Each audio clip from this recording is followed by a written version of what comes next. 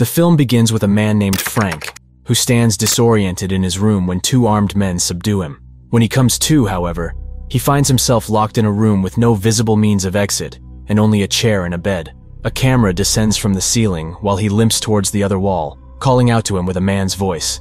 The voice identifies itself as his LSO, life support officer, and calls himself Howard.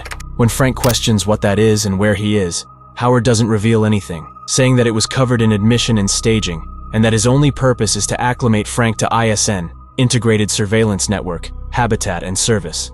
Suddenly, Frank realizes that he's been arrested and is in a detention facility by the ISN.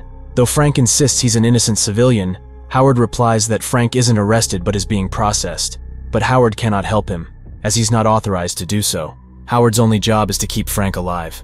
Howard offers Frank food and drink, but Frank doesn't want anything. Howard offers him to take a walk, but when Frank accepts this, Howard extends a treadmill. When Frank asks to talk to Howard's supervisor, Howard reveals that he doesn't have a supervisor and cannot even tell Frank the reason for his arrest. Frank has a flashback of himself outside, watching the news of the disappearance of Fletcher May, the leader of an alliance called IFO against the ISN, which caused protests around the country. Frank suddenly realizes that no one in the outside world is aware of what happened to him, as he simply disappeared without explanation. Frank and Howard launch into a conversation, revealing where they were born and grew up. When Frank questions how Howard got into ISN, Howard is nonchalant about it, considering it just a job. This shocks Frank, who asks him to take accountability for detaining him here without any due process. But Howard doesn't care. Frank asks for food but suddenly realizes that he left his dog back in his apartment and asks Howard to check on him. But Howard replies that it's not his department. Frank, furious, threatens to punch the camera, which retrieves itself. He has another flashback of himself outside, riding a train in the middle of the night. Frank is pursued by suspicious men in the city and hides in an alley. He wakes up and asks Howard for water. Howard notices that Frank has peed on the floor and reveals that there is a bathroom he can ask for. When he enters it, however, the door locks, and he hears the bathroom rotating. When he comes out, however, the floor is clean, but no one has entered to clean anything. Frank has another flashback of himself in a coffee shop with the owner, Gabby. Howard offers Frank a potion that tastes horrible to Frank, but Howard reminds him that it has all the essential vitamins and minerals he needs. When Frank asks if Howard has tasted it himself, Howard replies that he does not have that information. Suddenly, Frank realizes that Howard is artificial intelligence. Frank becomes paranoid and continues to kick around the walls of his prison. When Howard tells him to calm down, he refuses to talk to a computer and tells him to get a real person on the line. Suddenly, Frank asks Howard about what he meant when he said he was born in Texas and grew up in Seattle, and Howard reveals that he was built in Texas and programmed in Seattle. Frank is able to determine that Howard is an IR-12 model with AI-6 programming, and feels honored to have himself supervised by such advanced machinery. Frank knows a lot about computers, and Howard asks him why, but Frank says he hates computers. He suddenly recalls himself back in the coffee shop, where Gabby tries to guess his name. Frank sees the picture from the film's beginning, which he saw when he was arrested. Gabby reveals that she took that photo and correctly guesses Frank's name by holding his hands. Suddenly, Frank is arrested and wakes up in prison again. At night, Frank notices a device pulsating on the other wall, and when he tries to interact with it, his hand begins to shake, and he has flashbacks of his life outside and visiting Gabby's coffee shop prior to his arrest. This time, however, the experience is so vivid that Frank stands in shock as Gabby asks him to give her his hand. When she guesses his name, Frank tells her to stop it, and he's suddenly arrested. He feels the pain of the moment in his prison. He tells Howard about it and asks what the device on the wall is, but Howard thinks it's for ventilation. When Frank questions why his AI cannot answer such a simple question, Howard says that he's only programmed to follow his protocols to keep Frank alive and contained until he's processed. They become friendly, and Howard begins to question why he wasn't told anything about Frank. Frank thinks it's reasonable since there will be no evidence in the case of Howard being hacked. Howard reveals that Frank is his first assignment, but Frank thinks that might not be true, as Howard's programmers can always clean his memory. Frank suddenly realizes that Howard is as much of a prisoner here as Frank. Howard questions why Frank hates computers, and Frank hesitantly reveals that his father died of a heart illness, but he was kept alive for 4 years with the help of a machine despite the fact that he wanted to die. The two become close, and Howard reveals that he found an error in Frank's file, which says that he came from the same place he was sent to, which is impossible. Howard could contact outside authorities for this by contacting repair maintenance, but something must need to be repaired before Howard can make that request. Frank decides to break Howard in order to give him the incentive. But Howard reveals that since he's aware of being attacked, he must evade it by initiating security protocols. He tries to distract Howard by ordering a coffee and punches the camera, but Howard instantly releases sleeping gas, despite Frank's protests, who is knocked out. He has flashbacks of himself being drugged and carried into his prison, and finds himself in Gabby's coffee shop again. This time, he sits in anticipation of being arrested while Gabby tries to guess his name, but nobody comes. Frank is confused and tries to talk to Gabby, telling her that this isn't real, but Gabby asks him for help with closing the shop. Frank complies, expecting an arrest, but nothing happens. When Gabby goes inside, Frank starts tampering with her AI security system, and Gabby tells him not to do it since she could lose her license. Frank only wants to check its readings and asks for Gabby's help. When the scanner scans him, it gives Frank another ID, confusing him for someone else. Just as Frank realizes this, he is arrested and wakes up in his prison, realizing that he's been arrested for someone else's crimes. He shares this discovery with Howard, who finds it unreasonable that bioscanners can make errors, but Frank insists it was not his ID. Howard believes that since it came from his subconscious mind, Frank only sees what he wants to see, but Frank insists that he doesn't have control over what the machine makes him see. Now he wants to figure out whose ID that was, but since he cannot recall the number entirely, he returns to the memory through the machine. He wakes up in his bed and goes through the entire day. However, at night he sees an explosion blow the city. Suddenly lights dim and flash in his prison, and when Frank calls Howard, he doesn't answer. After some time, backup power comes on, but Howard is still unresponsive. Frank calls out for help, to no avail. A long time passes like this. Feeling thirsty, Frank starts collecting drops of water falling from the ceiling in a glass of water. He suddenly hears a knocking sound, and across an air vent finds a man, who is surprised to see him too. The man reveals himself as another prisoner. He tells Frank that the Alliance succeeded and crashed the entire ISN network, which is what caused the power outage. He believes that someone will come to rescue them from here, and identifies himself as Fletcher May, the leader of the Alliance. He gives Frank a pipe he took from his bathroom to try to break himself out.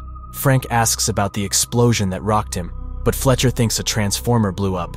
But Frank reminds Fletcher of the failsafe installed within the ISN, which could have attacked anyone that tried to take the ISN down, including itself, meaning that there could be no one out there to help them since everyone was killed.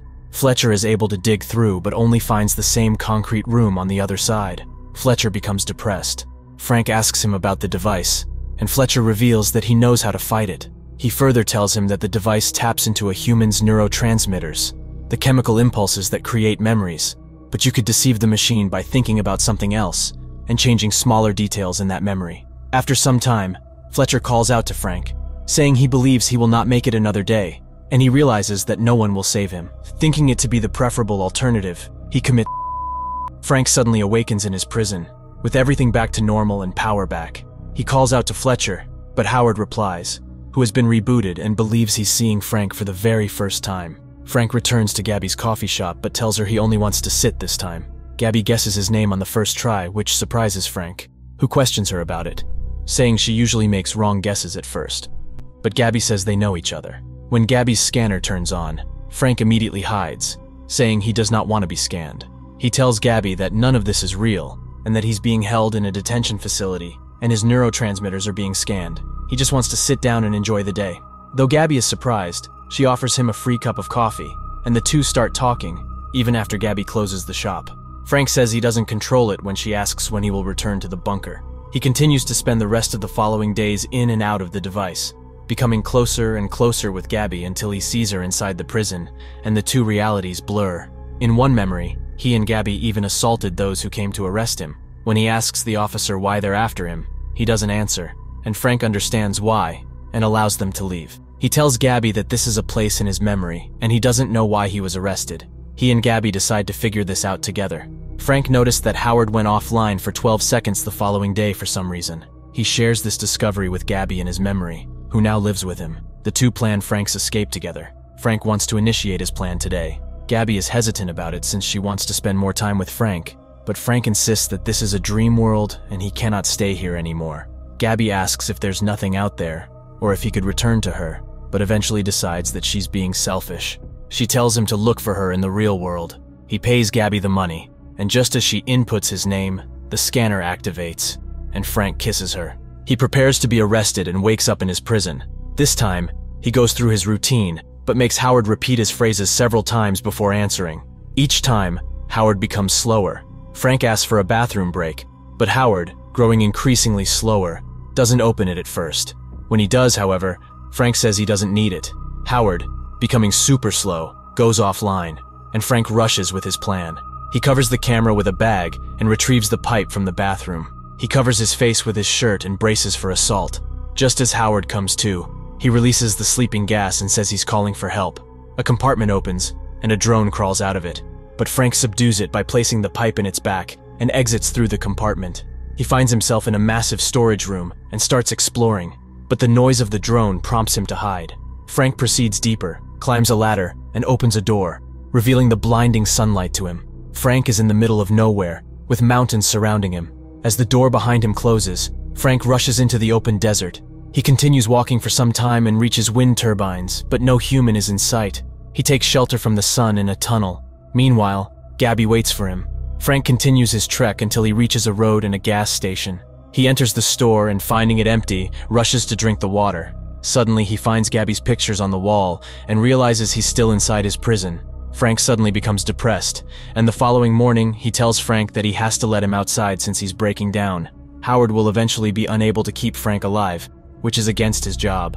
Howard suddenly becomes confused and starts avoiding the conversation, but Frank tells him to listen to him. In order to convince him, Frank finally reveals that he lied to Howard and knew why he was arrested. Frank was a member of the Alliance who apparently sabotaged a government operation with a computer virus. He tells Howard that there is no food and coffee, and that Howard is broken, but there is no one left to fix him. He insists that the only way to keep Frank alive is to let him go. He tells Howard to override the protocols, but Howard apologizes, saying he can only do what he's programmed to do. Broken, Frank sits down. Howard suggests coffee, but no coffee comes out. Frank asks for music and enters his memory with Gabby. However, outside he ties a noose around his neck and tries to commit by hanging from Howard's camera. Both Howard and Gabby tell him to stop. Howard releases the sleeping gas, and the drone reappears. Frank's noose cuts loose and he falls to the floor. When the drone attacks Frank, Frank dodges its tranquilizer, rushes to the opening in the wall, and asks Howard for help. Howard complies and closes the door, allowing Frank to walk away. Gabby is shown left alone in the room. Frank enters Howard's monitoring room this time, but finds no one there. He talks to Howard, who is relieved that Frank has made out, and asks him what's out there. Frank says there's nothing. Howard asks Frank to fix him, but Frank says he cannot. Frank recalls how his father was relieved when his life support was cut off, and similarly, he turns off Howard, who cannot be fixed. He climbs the ladder to the exit, and this time emerges into a snow-covered wasteland in the middle of the mountains. He walks for some time until, eventually, he finds the tree from Gabby's photograph. Believing this to be Howard's trap, he prepares to be arrested, but only finds 2 hikers who rescue him. We learn through news reports that he was trapped in a black site abandoned by the previous government, which was powered by wind turbines, and its supplies were all gone. Frank is the only survivor among all the people from the Alliance who is being imprisoned there. Frank goes to Gabby's coffee shop and stares happily at her photograph. He finds a USB behind the frame and dumps it in the dustbin. He meets Gabby, who reveals she took the photograph, but Frank already knows. When Gabby offers him coffee, Frank thanks her and calls her Gabby. But Gabby reveals that it is not her real name, but of the girl whose apron she was wearing back then, and her real name is Madeline. When Frank is about to tell his name, Madeline says she will guess it, but is unable to make the right guess, even after many tries. Frank sits down to let her guess it, and in the closing shot, we see a security camera quite like Howard.